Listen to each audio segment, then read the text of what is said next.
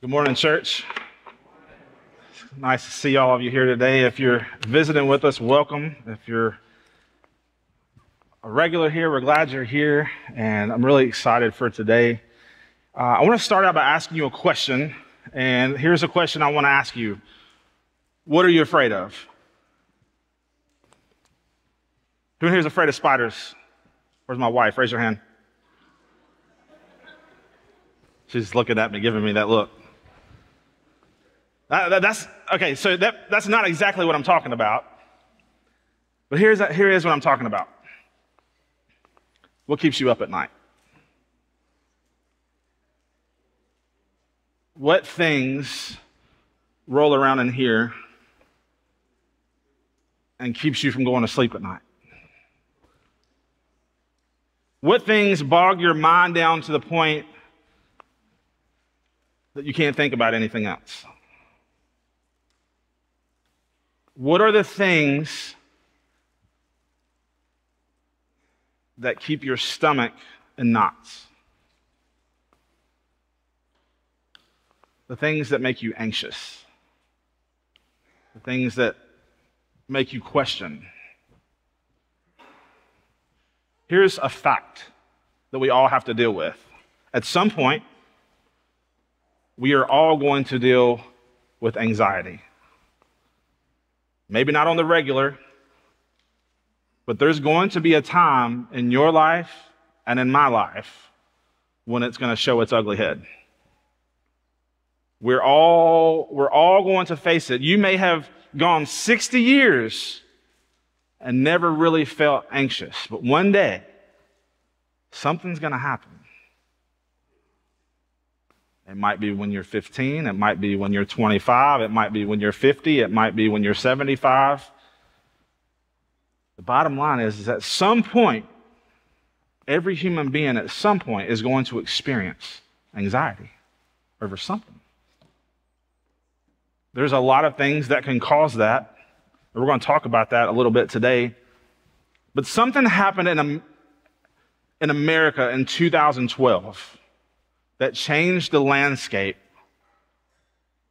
for people dealing with fear, anxiety, self-harm, depression. In fact, those four things, fear, anxiety, self-harm, and depression, there was a massive spike in America in 2012 in those four things. Do you have any idea what you think caused that? Anybody? While it had been around longer than 2012, 2012 was the year that social media officially wove itself into our lives. And the year that that happened, America saw a massive influx in fear, anxiety, depression, self-harm. Again, it had been around longer than that. But that was the year that it maybe this is the right way to say it, that was the year it officially took root in American culture. We are currently living in the most anxious age that humanity's ever seen. In 2023, studies showed that 4 in 10 adults reported symptoms of anxiety or depression. That's roughly 39.3% of the population. So let's put that into context just for this room, okay? There are roughly 300 people sitting in this room. If 4 in 10, correct me if my math's wrong. He's my math guru over here. He always helps me with my math because I'm not a math guy. If 4 in 10 suffer from these symptoms, that means 120 of you sitting in here right now are suffering with fear, anxiety, depression, self-harm. And it changes because seasons of life change. That means you might be struggling right now, or maybe you're not struggling right now, but maybe you were. And if you weren't and you aren't now, you're going to at some point. But that means 120 people sitting in this room right now are suffering from those things. Some are suffering maybe in what we would not too bad. Maybe we're just kind of just dealing with it a little bit, but there are other people in here right now that are absolutely feel like they're drowning in anxiety. We're all in a different place. The series that we're in right now, Topical Summer, and specifically talking about discipleship, this whole month of August, we're talking about what are obstacles to discipleship. And here's one thing that I know to be true, that pastors know to be true, and honestly Christians know to be true. If you're suffering from anxiety, the likelihood of you producing disciples is slim to none. Because if you're struggling and you're pent up inside and you can't think about something else and it's keeping you up at night and you've got those, I don't know how you are, but when I get anxious, I get sick on my stomach when I get really anxious. Like it messes me up. You can't focus to do the things you need to do because these other things have you so distracted and they have your emotions all out of whack. They have your head all out of whack. So we know that if we're going to produce disciples, doing it while we're truly dealing with anxiety or any of these other things is hard. The reality is the chance of that is slim to none. It cripples our effectiveness when it comes to sharing our faith and making disciples. Louis Giglio is a pastor. He's a pastor of Passion City Church in Atlanta. I've been listening to Louis for years and years and years, and I greatly respect him and the ministry that he does. This is what he said. You're going to hear me quote him a couple of times today. He wrote a book called Put an X on Anxiety. And I'm going to quote him a couple of times today while I'm talking. And so this is what he has to say about anxiety. Anxiety is a symptom, mostly a symptom of something we are afraid of. But we need to understand that God is in charge of whatever we are afraid of, and he has our back. Folks, I want you to hear that one more time. Anxiety is a symptom, mostly a symptom of something we are afraid of, and we need to understand that God is in charge of whatever we are afraid of, and he has our back. So whatever it is that you're anxious about, or that you get anxious about, or that you were anxious about, or that you are anxious about, God is in control of that. I got this guy in my life, and he often tells me this thing when I talk to him, he often says, you can't worry about what you can't do. You've got to be concerned about what you can do. And guess what? God is in control of the can do, and he's also in control of the can't do.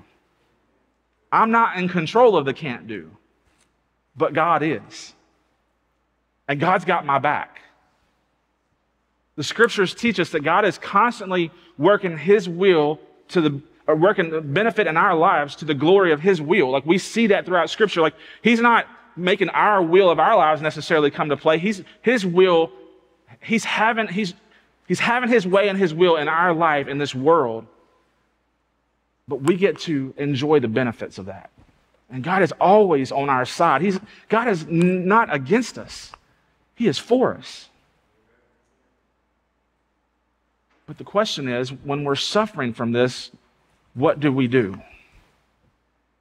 What do we do when we're struggling with anxiety, fear, depression? We have to find freedom. That's what we have to do. Because you and I both know that you can't live in that. It will absolutely destroy you if you stay there. You have got to find freedom. And there are certain ways to do that we're going to talk about that today. But here's the reality. This is something that we know to be true, right?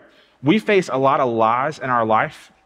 A lot of lies are force-fed to us. Our minds try to convince us of things that are untrue. You know where that comes from, right? The enemy, who's constantly fighting against us, is trying to fill us with things that are untrue, that aren't who God is. But here's what we know. We have to constantly replace a lie with the truth to battle those things.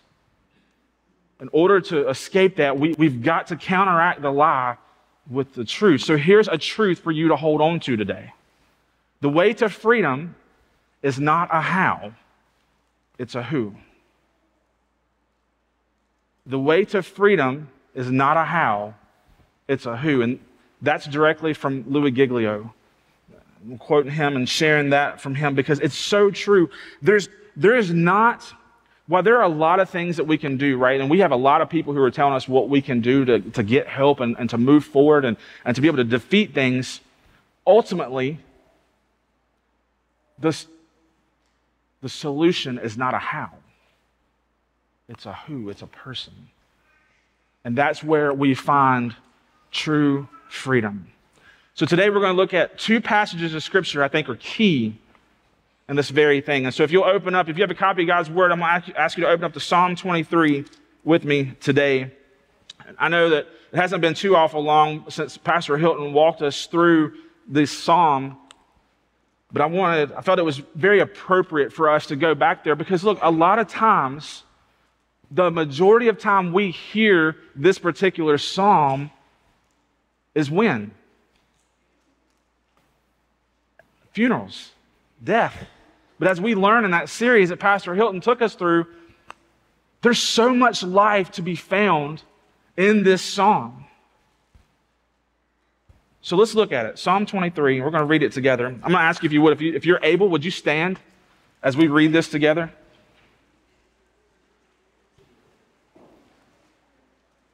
The Lord is my shepherd, I shall not want. He makes me lie down in green pastures, and he leads me beside quiet waters. He restores my soul. He guides me in the paths of righteousness for his name's sake. And even though I walk through the valley of the shadow of death, I will fear no evil, for you are with me.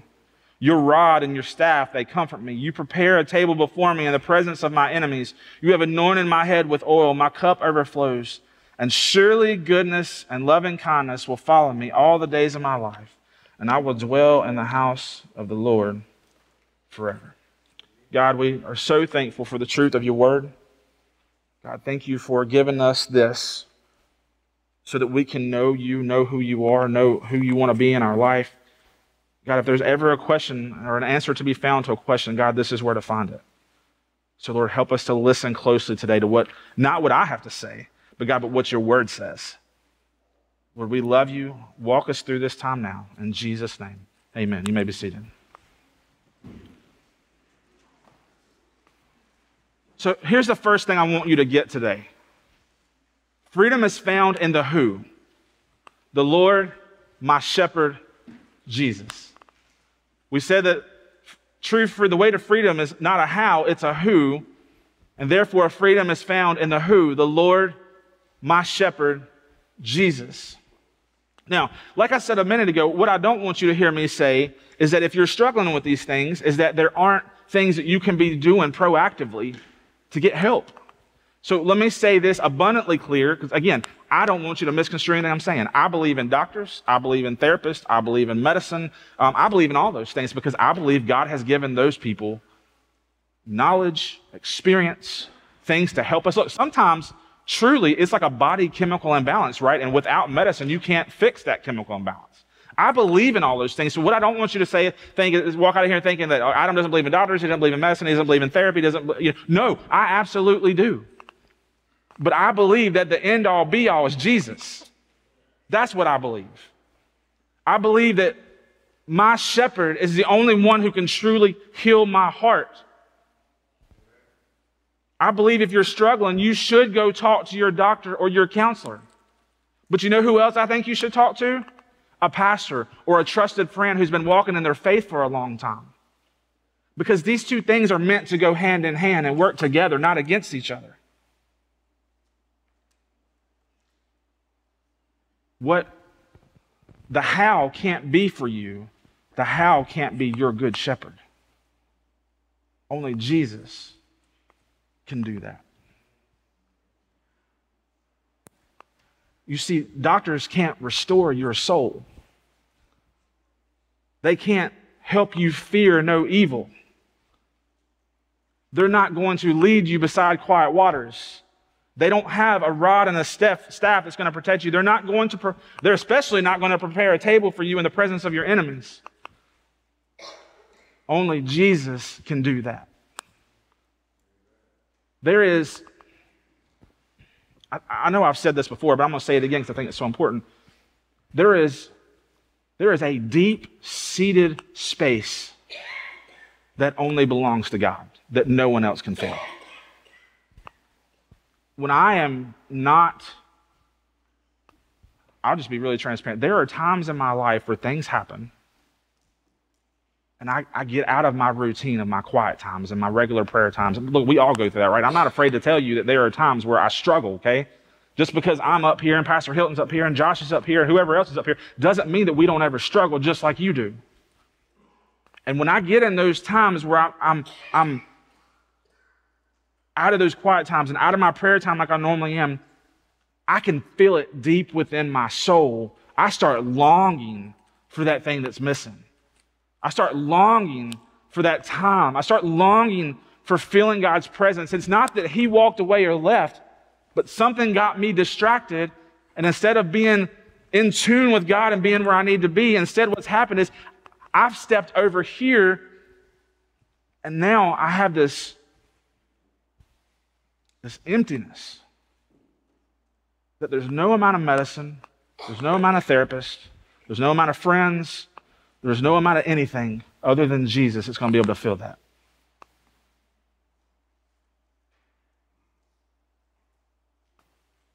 So for you, when you're struggling through this, should you do those other things? Should you get help? Absolutely. But at the end of the day, are you walking with Jesus and are you giving it to him? Here's one thing I've noticed in our current cultural climate that I've seen with Christians. We tend to ask everybody in the world to pray for us. We'll even put it on Facebook, pray for me. Put it on Instagram, pray for me. Put it on TikTok, pray for me. But did you pray about it? You asked everybody else to. But did you stop long enough to pray about it? And when you tell somebody you're going to pray for them, do you legitimately pray for them, or do you forget about it and then you realize like a week later that you never prayed for that person you said you were going to pray for? One thing I've tried really hard to do in my life, and I know I've shared this before. In fact, it just happened this morning. Somebody came to me and my wife and said, "Can you please pray for this person?" We listened to what was going on. I'm going to continue praying for that person, but you know what I didn't want to do? I didn't want to tell them that I was going to pray for them, and then, God forbid, something happened. I didn't. So we stopped right there, and we prayed for that person right then and there. It's that important. That's what we need. Because nobody else can do what God can do. In fact, I want to do something, and I want to read Psalm 23 to you. But I want to change one word, one title. Y'all don't get ready to throw me under the bus. You'll see what I'm doing in just a second. And I just want you to listen to it this way, okay? The Lord is Adam's shepherd, and I shall not want. Jesus makes me lie down in green pastures. Jesus leads me beside quiet waters. Jesus restores my soul. Jesus guides me in the paths of righteousness for his name's sake. And even though I walk through the valley of the shadow of death, I, Adam, will fear no evil because Jesus is with me. Jesus, your rod and your staff, they comfort me. Jesus, you prepare a table before me in the presence of my enemies. Jesus, you anoint my head with oil, and my cup overflows. Surely goodness and loving kindness will follow me all the days of my life, and I will dwell in the house of the Lord forever. Folks, do you hear how personal that is when you do that? That is how personal this is meant for you. In fact, I would challenge you to do this. I would challenge you to write out that song and insert your name and insert me and insert the name of Jesus in all those places and post it in your house, in your car, everywhere that you look, as a constant reminder to you that Jesus, he is your shepherd. He is with you. He is for you. He has great plans for you. He wants to do this. He wants to walk with you beside quiet waters. He wants to help you lie down in green pastures. He wants to restore your soul. It's all these things that he wants to do. But do you know who stands in the way of those things happening? I stand in the way of me. And you stand in the way of you. And then you let other people stand in the way of you. But at the end of the day, the only person that you can blame for standing in the way of allowing these things to happen is yourself. You can blame other people all you want. But at the end of the day, it's your life. It's your walk with Jesus. It's your anxiety. It's your frustrations. It's your depression. It's those things. And again, you need a collective community around you to help you in this time. But at the end of the day, your walk with Jesus, your willingness to trust Jesus, will be the rock-solid foundation you need to climb out of that pit. And it will be not only the foundation you need, but it will be every step on the ladder, because even in getting help from the other things, Jesus will line up the help you need. That's how he works. God will line up exactly what you need. Flip over to Matthew chapter 6. And I want us to read another passage of Scripture. I'm not going to have you stand this time. We're going to read Matthew chapter 6, starting in verse 25. And I know for any of you that's been around the kingdom for any amount of time, this is going to be a pretty familiar passage. But I don't know how we couldn't talk about this today and not talk about this passage, because it is so blatantly clear. Matthew chapter 6, starting in verse 25, this is what it says. For this reason, I say to you. Now remember, this is Jesus talking, okay? These are his words. For this reason, I say to you, do not be worried about your life as to what you will eat or what you will drink, nor for your body as to what you will put on. Is life not more than food, and the body more than clothing? Look at the birds of the air, that they do not sow, nor reap, nor gather into barns, and yet your heavenly Father feeds them. Are you not worth much more than they? And who of you, by being worried, can add a single hour to his life? And why are you worried about clothing? Observe how the lilies of the field grow. They do not toil, nor do they spin. Yet I say to you that not even Solomon in all his glory clothed himself like one of these. But if God so clothes the grass of the field, which is alive today and tomorrow is thrown into the furnace, will he not much more clothe you, you of little faith? Do not worry then, saying what we will eat or what we will drink or what we will wear for clothing. For the Gentiles eagerly seek all these things, for your heavenly Father knows that you need all these things. But seek first his kingdom and his righteousness, and all these things will be added to you. So do not worry about tomorrow, for tomorrow will care for itself. Each day has enough trouble of its own. Folks, here's the cure for anxiety. Seek Jesus. The cure for anxiety, seek Jesus. Seek Jesus. Did you hear what the last part, did you hear what the last part of that says? Verse 33, here's what he says. But seek first his kingdom and his righteousness, and all these things will be added to you.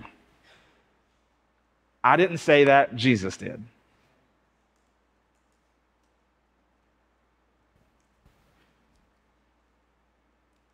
One of the worst things that happens to us up here when we're struggling with anxiety, we tend to feel like we're all alone.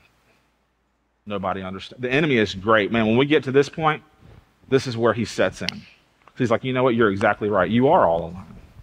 Nobody else understands. Even though you got a friend who went through this 5 years ago, nobody understands. Even though people up there have been testifying about God's goodness through that exact situation, nobody understands. What do we know about the enemy? In John 10:10, Jesus says this: the thief comes only to steal and kill and destroy. He will use anyone and everyone that he can in every situation possible to steal, kill, and destroy from your life. And his biggest thing is he will use the enemy and people and stuff and situations to steal you away from Jesus. Now, I don't believe in you can lose your salvation. That's not what I mean. What I'm saying is, remember I was talking about earlier about like when you are walking with Jesus and something happens, you get distracted and you stop spending that time. That's what I'm talking about. He will do anything he can to put space between you and Jesus so that you lose focus and all of a sudden you feel alone. You feel like God's not there. You feel like you have no presence there. You feel like when you pray, you hit a ceiling. You feel like when all this stuff's happening, he will do whatever he can to make you feel like there's a separation between you and God. He'll convince you that you're alone. And all of a sudden, your finite mind will say, he's right. I'm by myself. I don't have anybody. I can't trust anybody. I can't talk to anybody. There's no hope for me. But folks, Listen to the second half of John 10:10. After he just talked about what the enemy's coming to do, he says, I came, talking about Jesus, I came so that you would have life and have it abundantly. Look, he didn't say the thief's coming to steal, kill, and destroy and there's no hope. He said, no, the thief is coming to steal, kill, and destroy, and I'm coming to tell you, I am your hope. I come because I want to give you one scripture translation. I love the way it says it. It says, I come to give you life and give it to the full. He wants us to have the fullest life we could possibly have. But the enemy wants just the opposite. And he will work and he will fight. And some of y'all, some of us, we live sometimes like we don't have an enemy in the world, and we think, man, I don't have any bad feelings going on with anybody right now. No, you've lost your focus, because let me tell you, there is an enemy who is out to steal, kill, and destroy your life. Even when you think everything's great with everybody around you, there is an enemy lurking in the shadows, ready and waiting to take you down. But there's a Savior who's not in the shadows, he's in the light, who says, I've come to give you life and to give it more abundantly.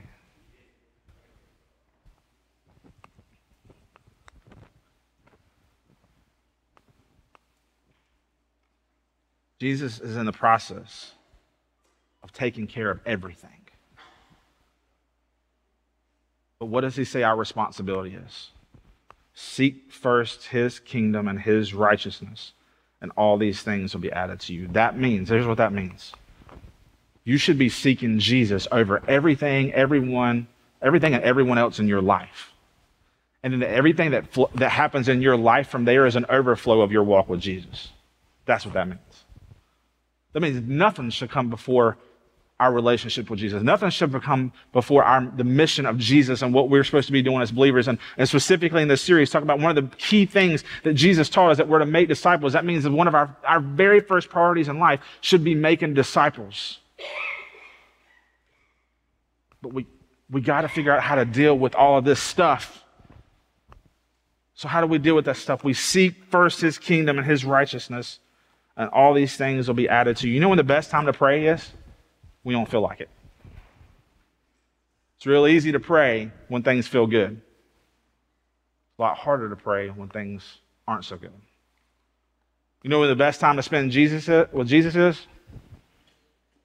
All the time you can, or first thing in the day before anything else happens.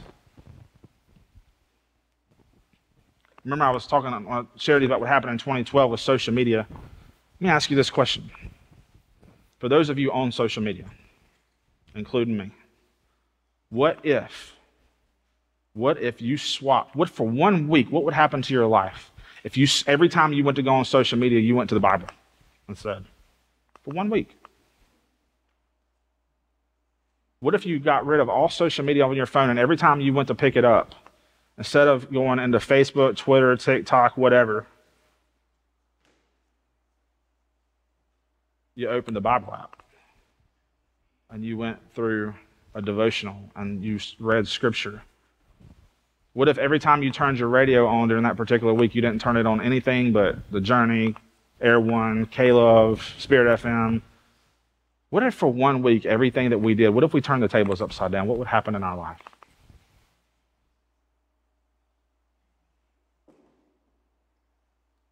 I wonder what would happen up here if we did that. Seek first his kingdom and his righteousness, and all these things will be added to you. I just want to take just a minute. I want to read you several scriptures, things that you could be replacing the lie with the truth, and things you could be turning the tables with. These are just some ideas of some scriptures you could go to. Philippians 4:6-7. Do not be anxious about anything, but in everything by prayer and supplication with thanksgiving, let your requests be made known to God, and the peace of God, which surpasses all understanding, will guard your hearts and your minds in Christ Jesus. 1 Peter 5:6-7. Humble yourselves, therefore, under the mighty hand of God, so that at the proper time he may exalt you, casting all your anxieties on him because he cares for you. 2 Timothy 1:7. For God gave us a spirit, not of fear, but of power and love and sound mind. Psalm 55:22. Cast your burden on the Lord, and he will sustain you. He will never permit the righteous to be moved. Hebrews 13:6, so we can confidently say, the Lord is my helper. I will not fear. What can man do to me? Proverbs 3:5-6. Trust in the Lord with all your heart and do not lean on your own understanding. In all your ways acknowledge him and he will make straight your paths. Isaiah 41:10, so do not fear, for I am with you. Do not be dismayed, for I am your God. I will strengthen you and help you. I will uphold you with my righteous right hand. Folks, his word is full of truth, time and time and time again, to replace the lie so that you know that you are not alone and you have a place, not just a place, you have a person to cast all your anxiety on. Jesus is ready and waiting for you to cast your anxiety on him. 10 years ago, my family went through an extremely traumatic situation. Easily the hardest thing I've ever been through in my life. And we didn't know where to turn. Some of you guys know our story. I'm not going to go into a lot of details today, but we didn't know what to do. And a friend of mine said, hey, I've got somebody I want you to talk to. So we reached out to this guy and we went to talk to him, and we began meeting with him regularly. And every single time we met with him, do you know what he constantly did?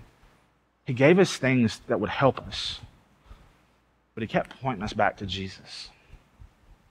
He would give us things to help us through what we were going through, but every single time, even in the midst of those real things we could be doing, he constantly pointed us back to Jesus. The reason I tell you that is because I had never truly suffered from anxiety until that situation happened 10 years ago. And I have been on this roller coaster for 10 years. Some days I'm fine. Other days I'm not so fine. Most of the time I'm pretty good about hiding it, but I know what I'm dealing with inside. 4 years ago, COVID pandemic struck. Everything we knew changed. The way we do our jobs changed, our kids even getting to go to school, getting to meet as a church. All of a sudden, that roller coaster that I'd been on for 6 years just went to like the steepest incline I've experienced in a long time, because what are we supposed to do? Like, what does that look like? And so we started doing everything we could try to figure out what to do. And then a couple years later, I began to experience tragedy amongst friends. And we began trying to help people walk through that. And then as a pastor, and as them being my friends, I began to push down my stuff to help other people deal with their stuff. And then last year, just before you all granted me that gift of a sabbatical, the depression, for the first time in my life, depression set in. And I'll just be completely transparent. I was ready to walk away from, it had nothing to do with you. It was all me. I was ready to walk away from the church. I was ready to walk away from ministry. It had just become such a weight. And I was in such a bad place, I just did not know what to do. Thank God a couple of years ago, a friend of mine had pointed me to the same person I was talking about earlier, the can do versus the can't do. And he's a counselor for pastors. And I meet with him at minimum 4 times a year. If I need more, for a long time, I met with him every week. I mean, that was probably a year. And then the next year was like every 3 weeks. Now it's just kind of like preventative maintenance once a quarter, kind of like you get your oil changed in your car, you know. But last year, something in me finally broke. And I didn't know how I was going to come back after that sabbatical. I can tell you this, that was one of the greatest gifts of my life. You have no idea the healing that did in me that month last year. And I still have a long ways to go, and I still have a lot of things to figure out. But because of all these people, I have gone and got help. I went to my doctor, who is a friend, and he's a Christian, and he's my PCP. I went to him and I said, I need some help. I went to my counselor and I said, I need some help. I went to my friends finally and said, I need some help. But do you know what all these people continue to do? They continue to point me back to Jesus. Because at the end of the day, while I needed to do all of these things and get this help that I was getting, I needed to be reminded that no matter what, Jesus was the ultimate answer. He was the ultimate cure for what I was going through. He was the only person that was really going to fix me. And folks, I'm telling you, he's the only person that's going to fix you too. So lastly, let me say this to you. As he sets me free from the anxiety in my own life, he sets me free from the anxiety of telling others about him. Because what happens is when you're anxious about things, you become anxious about telling people about Jesus. You worry about how they're going to respond. You worry about them telling you no. You worry about all these other things that you can't control. It's not your responsibility for how someone responds to the gospel. When I'm done here today, I'm going to give you a chance to respond to the gospel, but here's what I can't do. I can't force Jesus into your life as much as I wish I could. It's up to you what you do with Jesus. All I can do is let the anxiety go of telling you about Jesus and trust him with the results, because that's the can't do part. But he wants to set you free. Look, I'm not saying that he's going to set you free and you're never going to struggle with it again, because that'd be a lie. Because stuff happens. People are fallible. Life is full of sin. There's all kinds of stuff. And you're going to have these roller coasters of emotions, and life seasons are going to go up and down. But I can tell you this, that as Jesus sets you free, and it will become a constant process of Jesus setting you free from these things, he will begin to set you free from and give you the freedom to share Jesus. And look, I don't stand up here and tell you my story for no reason. Here's why I tell you my story of what's happened to me. Because if I can't be transparent with you, how could I ever ask you to be transparent with anybody else?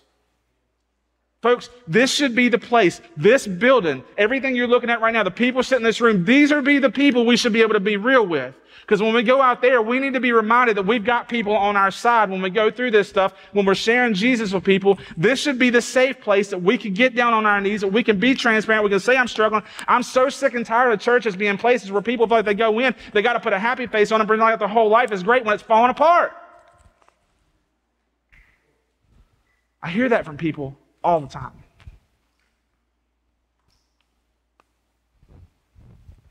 This should be a place where you and I can be real.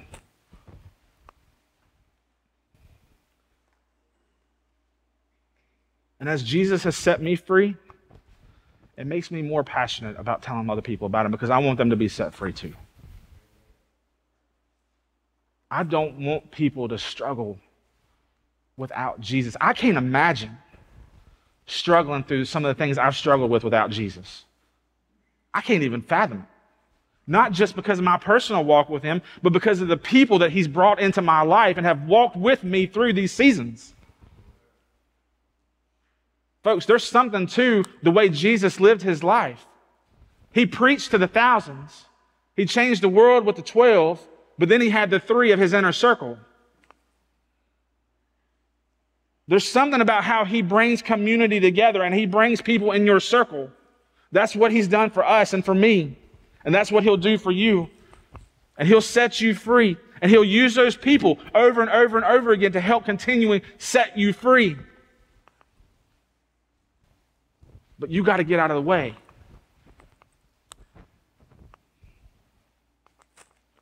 See, Jesus, he's our shepherd.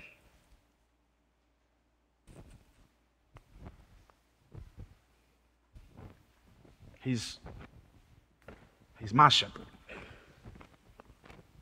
And he wants to be your shepherd, and your shepherd, and your shepherd, and your shepherd, and your shepherd, and your shepherd. And he wants to walk you beside quiet waters, and walk you beside quiet waters, and walk you beside quiet waters, and walk you beside quiet waters. He wants to restore your soul, and your soul, and your soul, and your soul, and your soul, and your soul.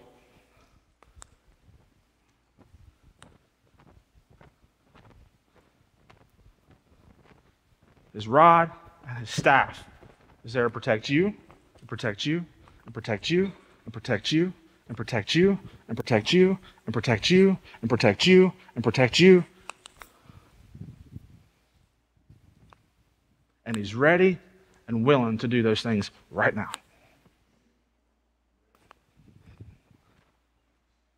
Question is, what are you going to do? You see, Jesus isn't going to force himself on you. He will tell you he is ready and waiting. His Holy Spirit will work on you. He will convict you. He will bring you to a place where you know that he's calling. Some of y'all are sitting right there right now, and you know that he's calling out to you right now. You know it. You can feel it. It has nothing to do with me. It has everything to do with the power of his Holy Spirit. And you needed to be here today to hear these words out of his word, not from my mouth. You needed to hear truth. You needed a lie to be replaced with truth.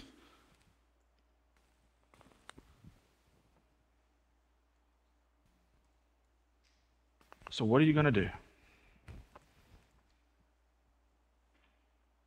What are you going to do?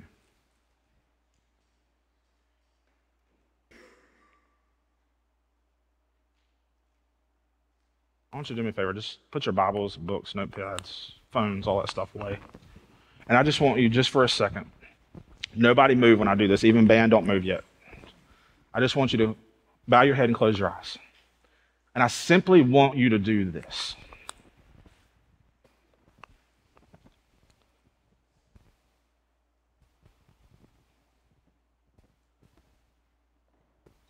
Ask God, God, what are you saying to me right now?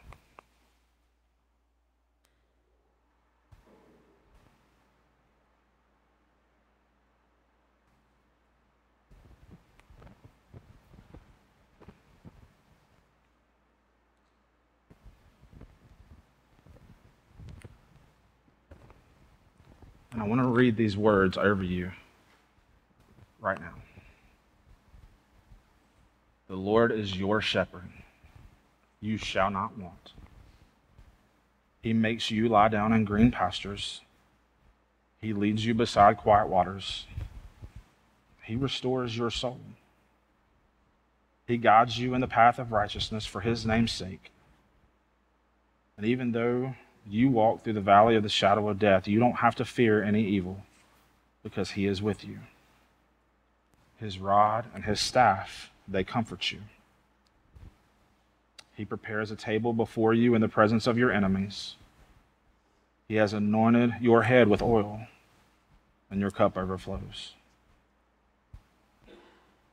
Surely goodness and love and kindness will follow you all the days of your life, and you will dwell in the house of the Lord forever. God, I pray right now in the quietness of this moment, Lord, I pray that you would have your will and your way in this place. God, there are people right now who are going through a season where they feel like they're in the valley of the shadow of death. There are people right now who desperately need to feel your presence. Lord, they feel your presence, but they desperately need a touch from you today. God, I ask that in the quietness of this place, that no one in this building will be fearful of saying, God, I need you. And so, Lord, whatever need there is, God, I pray that people would know you. Lord, maybe today, maybe for the first time, somebody needs to know you personally as their Savior. And so, Jesus, I pray right now that, Lord, if there's any person in this room, on our stream, within the sound of my voice, who needs to have a relationship with you because they can't know you as a shepherd until you change their life, God, I pray they would know that it's unbelievably simple to have a relationship with you. Your word says that we have to confess in our heart. Lord, and confessing means we know that we are sinners and we've messed up. And we confess and that we know that you're the only solution. And Lord, that we believe in our heart that you rose from the grave. You died and that you rose 3 days later. God, that will be saved. So if there's anyone in here today and you need to know Jesus, I just want to invite you to pray. I want to invite you to pray, and I can't make Jesus come into your life. But I do want to tell you that he's ready and waiting to enter into your heart. So if that's you today, I would invite you to pray something like this. You've got to pray. I can't pray for you. Lord, I need you right now. And I know I'm a sinner. And I know I've messed up. And God, I just ask that today that you would come into my life, clean me up, make me whole, change my life, and walk with me forever. I trust you with my entire life, my entire being. I love you. With nobody looking around, I'm not going to embarrass you. I'm not going to ask you to stand up. I do want to do this. I want to offer, as one of your pastors, to pray for you. And so if that's you, if that was your decision, if you've made that decision today, would you just slip your hand up? Nobody's looking around. I'm the only person looking. I just want to be able to pray for you. That's all I want to do. I see you back there. I got you. I see you. I see you. I see you. I see you. I see you. I got you. I see you. Amen. I see you.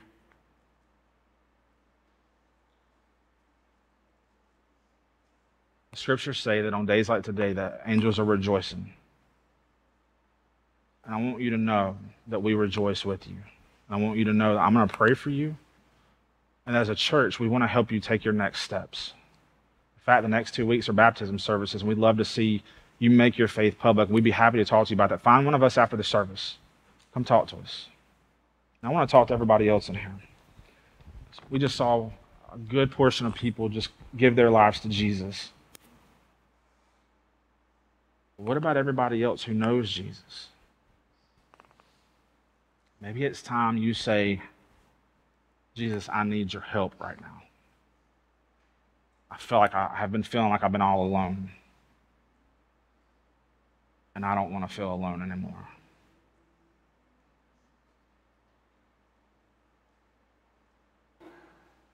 I want to pray for you. But then here's what I'm going to do. After I pray, I'm going to ask you to do something. I'm going to ask the band to head on up here. And after I pray, what I want to do is I want to invite you. I don't want you to wait. I want you to get on your face. I want you to get on your knees. I want you to come up here. I want you to get down on your hands and knees at this altar. You can do it at your seat.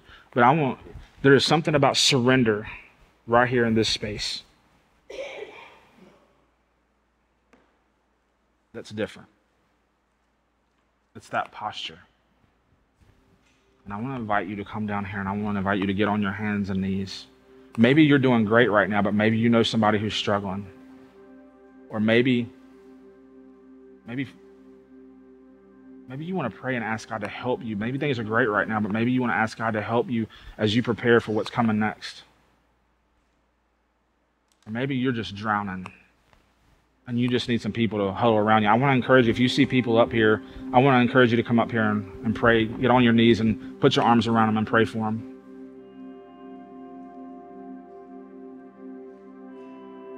So, Father, I pray for this group of people who know you and know Jesus. God, help us. Help us, God, to cry out to you. God, whether we're drowning right now, or whether maybe we're just teetering with some of this, or God, maybe things are great and we just want to, God, say, God, help me continue to build that foundation so that, God, when times come, God, I won't sway from what I know to be true. So, God, just remind them today that you love them. I pray you'd fill them up. And God, I pray that we would trust you. God, thank you again for the people who've given their life to you today. God, their lives have just been changed. Things will never be the same again. God, I'm so excited about what you're doing because, God, I know now they can have real hope for their life. It's not that they do have real hope for their life. So, Jesus, thank you for that. Thank you for being true to your word time and time again. God, thank you for loving us the way you do. And we pray in Jesus' good name. Amen. Would you stand to your feet with me? Folks, I want to challenge you. First of all, God has been doing some incredible work. We've got a number of some new brothers and sisters in here today. But God's not done. And I want to invite you to come down here and get on your hands and knees. We'll have people down here. I'm going to ask our deacons if they'll come down. Pastor Hilton, if you'll come down. Josh, maybe if you would come down. Some of our ladies has been in their faith for a while. Maybe you would come down and join them. So we have some ladies down here. Look, I want you to know you don't have to be afraid. This is a safe place. We're here for you. We love you. When you leave today, if you didn't grab one when you came in, we made up these little cards. They're at the tables, they're at the entrances and exits, but it's just a list of some scriptures to give you hope that you can just put somewhere, that you can, it's just a quick go-to. It's not a lot, but it's some for you just to be able to stick in places to remind you, this is where I can go, where I need hope. And so when you leave today, pick up one of these, because you never know. It may be years before it shows back up in your life. I don't know. I hope it will be a daily reminder, but you never know how God will use something small. So I want to invite you now, though, to come get on your knees, get on your face. Let some people gather around you that can lift you up and remind you that God loves you and that He's with you and that He's for you. You come when you're ready.